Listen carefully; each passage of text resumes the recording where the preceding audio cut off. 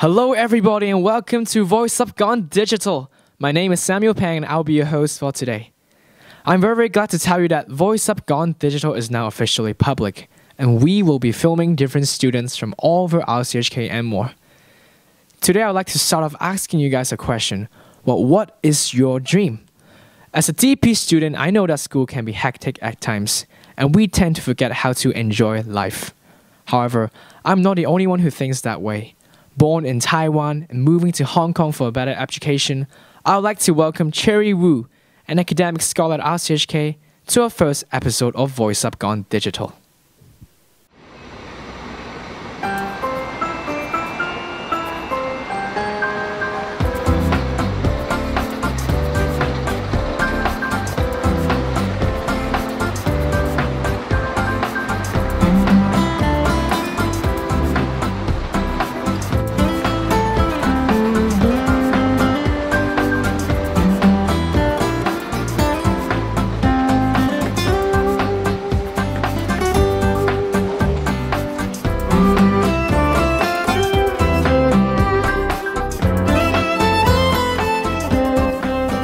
Hi guys, my name is Cherry. I'm 17 and I was born in Taipei, Taiwan. Me and my family moved to Hong Kong when I was 2. I previously went to Victoria Shanghai Academy, a more localized international school for primary, and right now I'm a DP student at RCHK. People might not know, but I'm actually a really religious person. As a Christian, I'm deeply connected with the beliefs, values, and traditions of Christianity, which promotes tolerance and acceptance. A lot of people actually call me Wu Chi, but that's a long story, so I won't go into that.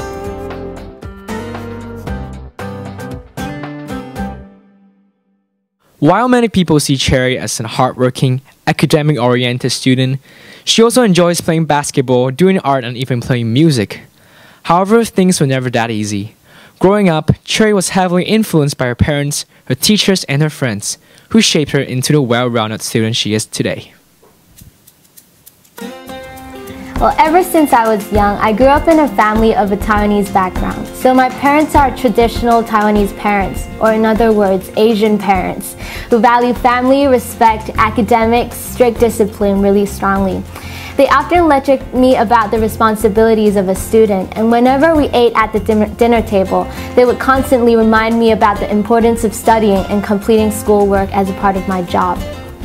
In terms of my academics in primary, I never really paid much attention to my academics. I can honestly say that my grades didn't mean a lot to me back then. In my mind, it was just a number. I mean, I was happy around my friends, but not around a number written in a red pen. So it didn't really mean that much to me. However, I've always wanted to explore new things, so I tried out different leadership roles such as head prefect, house captain, and up till then, a number was just a number. And I never really liked math back then, so seeing a number on my report card didn't really make me any more happier, so. Up until year 5, school was all about exploring and trying new things. However, it was around that time when my homeroom teachers began to encourage me to change schools. You see, my year 5 and year 6 teachers were actually quite concerned about my education.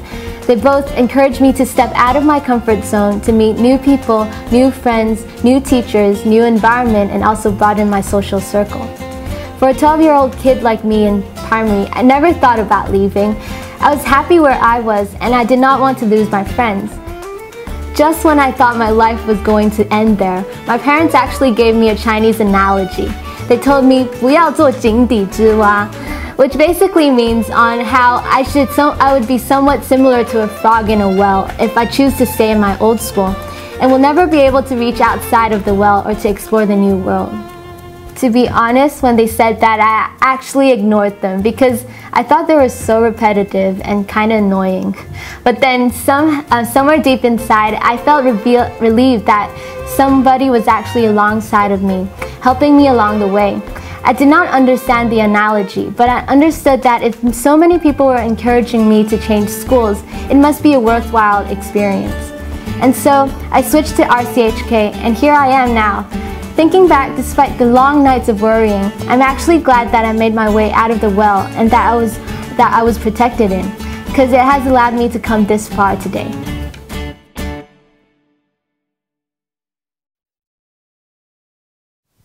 Months and months after moving into RCHK, Cherry slowly made new friends and became the center of attention. She became a high academic achiever and earned herself an academic scholarship. At RCHK, everybody knows Cherry as a hardworking, smart girl that always puts a smile on her face. But Cherry doesn't always think herself that way, and she encourages students to live for themselves and not for other people. Although people might sometimes characterize me as a hardworking academic scholarship student, but to be really honest, I don't see myself that way. Instead, I would describe myself as a slow thinker and a slow doer. I enjoy working under a non-stressful environment, and I value the process over the result. Also, I think I'm less of a score-oriented student, and sometimes I do feel quite uncomfortable in an extremely competitive environment. At the beginning of year 8, I actually found a group of students who shared similar passions as I did. This group of friends eventually became a positive motivation and has made me more determined to work hard by providing me with positive energy throughout NYP. At this point, I just really wanted to experience a lot of things at school and make the best out of my school life. To me, school is more than just subjects, as it allowed me to explore my passions and hobbies. I particularly enjoyed being part of the school teams, music performances, art-related activities, as they promoted cooperation and team spirit. Other than that, I also value the fact that through these activities, I was given the opportunity to meet people who share the same passion as I did. Mindset is the key, so I think it's best to be well-rounded and motivated at all times. I believe that it's important to develop skills outside of academics, since grade does not define a person completely. I was never the type to plan things out, so being a top academic student in my year group was definitely not part of the plan.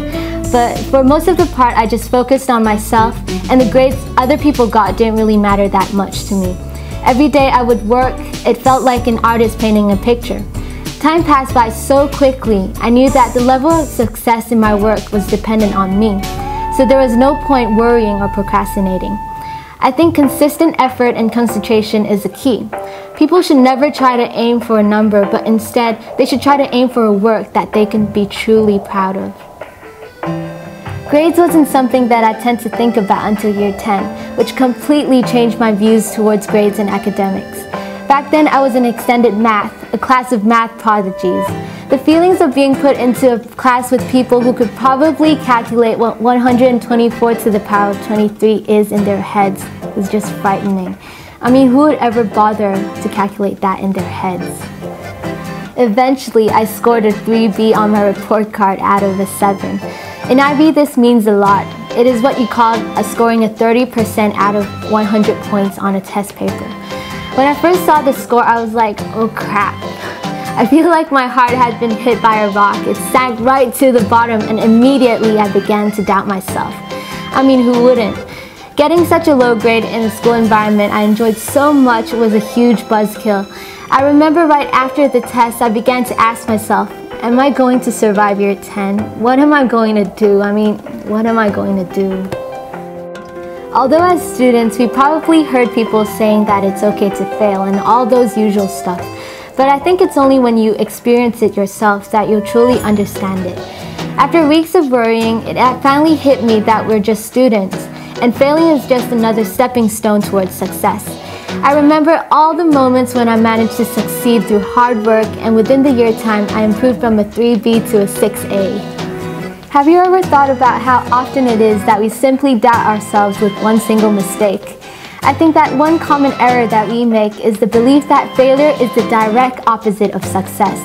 Perhaps intellectually, success is to score good or to ace a test, but emotionally, if we're unable to accept failure, then we definitely have not succeeded at all.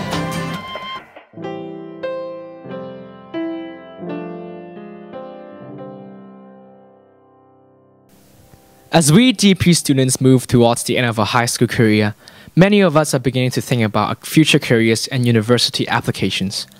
However, for Cherry Wu, it's not that simple. As a talented girl with many dreams, she wishes to pursue a happy life, one that she will not regret. During my recent summer holiday, most of my friends began to prep for university and their future careers.